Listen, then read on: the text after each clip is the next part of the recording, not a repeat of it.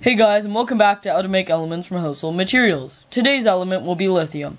Now, lithium is found commonly in lithium-ion batteries, such as the ones you'd find in your phone. So here's some of them here. These are all recycled. I just went down to my local dump landfill place, and they should have a spot specifically for recycling batteries. Probably they have a separate bin for lithium-ion batteries. So anyhow, you're going to want to grab some lithium-ion batteries. Here's a bunch of this type. These are made by Panasonic, and anyhow, these are more like the AA battery that you'd find, but they're a bit different. So there's two different ways to process these. These ones, you'll chop open and unroll and take out your lithium. These ones you'll have to chop open and then unroll and take out your lithium. It's just a bit different due to the shape. But the processes are similar. So anyhow, we're going to head outside and make sure we're wearing gloves because there are probably bad chemicals inside of these. And if any of them get hot at all during the process, throw them away and start on a new battery because they could short out and then blow up. So anyhow, I'll meet you outside. Okay, so you'll just want to set up a workspace similar to this. Off to the side, you want a small beaker filled with some mineral oil to store our lithium under so it doesn't combine with the nitrogen as rapidly. And then we'll have our pile of lithium-ion batteries. And also some simple tools like a knife or something. I'm just using this razor blade, and you'll probably want a pair of needle nose pliers and definitely some wire cutters or something to chop away at the metal. So we're going to start by opening up the casing. I think we'll start with a red one. So we're just going to peel off the casing and open up the cap. So I'll show you what that looks like when it's done. Okay, so you can see right there we have our battery.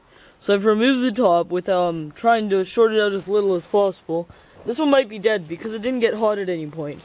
But it still might have good lithium in it. So next what we're going to want to do is try to pull out the whole core.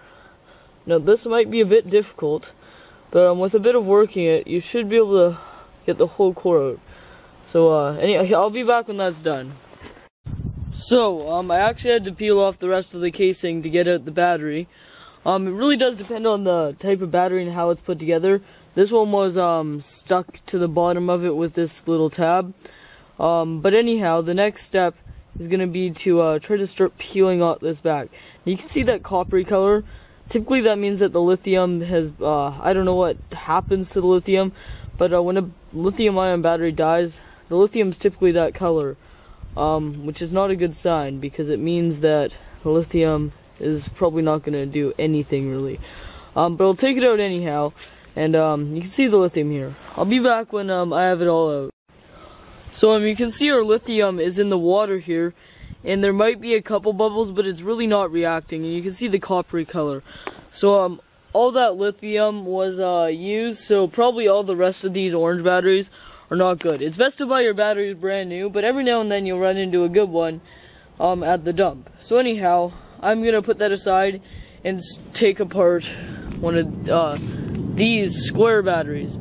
Now these might still be working, and if they are, then they should be a great source of lithium. So I'm going to take this apart similarly to how we took that apart, and we'll see if we can get some working lithium out of it. Okay, so I didn't think that this was lithium right here, but it's heavily oxidized and it is lithium. I can prove it by simply taking a square. Oh, you can see it's reacting right there with just the water on my fingers right now. But if you dip it into the water, you can see it heavily reacts extremely quickly with the water. So this is all lithium. So I might go and take apart a couple other of these, and then we'll try to melt this down in some mineral oil to try to make the lithium nice and shiny again. But this is definitely lithium, so I'll just pop that in there with the rest of it. And I'll be back when I'm finished with the rest of these batteries. Okay, so you can see that we're practically left with a bunch of lithium that's really badly tarnished with nitrogen, and it's just sitting there in the beaker. So there's two things we could do. We could either melt it down in the mineral oil and then it might coalesce into a larger sphere of lithium, or we could react the lithium with water, creating lithium hydroxide, and then melt down the lithium hydroxide and run an electrical current through it and get out the lithium metal. But the high temperatures may make the lithium react and combust and start a fire. So I think the melting down would probably work better, but some of the really tarnished lithium might not even melt properly, so I might have to do the second process I mentioned, where we'll put it in water, make some lithium hydroxide. But for the time being, we're just going to put this beaker on the stove at fairly high heat, but don't turn up the heat too quickly. But anyhow, the mineral oil should not boil off, but you should be able to liquefy your lithium. So I'll be back when that's done. Okay, so I finally have the lithium melted down and everything. You can see all the chunks that are floating in there. Now it seems that it's impossible to stop this from actually reacting with the nitrogen to any substantial amount, because it even floats on top of mineral oil.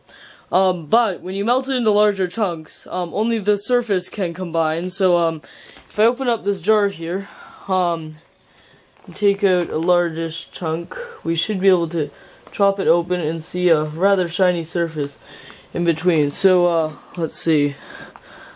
Just take this knife, chop it. You can kind of see the shiny. Yeah, there we go. You can see the shiny surface there. So it's very shiny, but very soon that's going to combine with the nitrogen in the air and oxidize, or I don't know what it does, but anyhow it turns back into the lithium nitride on the surface. But anyhow, to finish this video off, we're just going to drop some in the water to show the reactivity of it. Oops, I missed. There you go. So once that mineral oil layer comes off, you can see it's very vigorously producing hydrogen gas. It's not nearly as reactive as some of the alkali metals, but it is still very reactive, as you can see. There, with the reaction's really going now. Anyhow, yeah, that's how to make lithium metal. We'll probably be using this in an upcoming video on making cesium. So you'll want to get a substantial amount of this to do so. Anyhow, thanks for watching. Okay, bye.